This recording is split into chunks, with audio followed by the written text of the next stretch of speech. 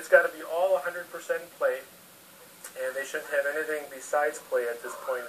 And their play can be a little rough at times, but the best thing is to explore, and explore at a leisurely pace. The best thing is if you can find fields, if you can find, they set their own pace as far as how fast they want to go. You don't want to do anything to accelerate that. You don't want to push them. Mm-hmm. And that's going to last for, I would say, the next 2 or 3 months, where it's going to be at that rate. So part of their exercise routine and just exposure here is being hunting dogs, and they're going to be out in duck blinds and so on later, is I introduce a lot of that to them now.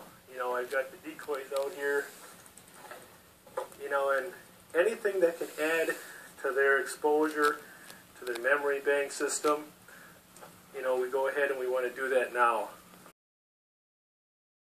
They have their no fear period.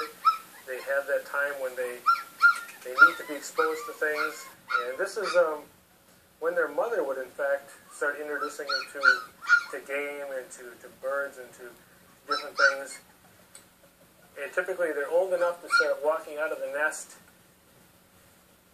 and that means that that's their time to explore. So then they would naturally be getting into this out in the wild. I'm going to take a couple of pictures of you here as you're doing this.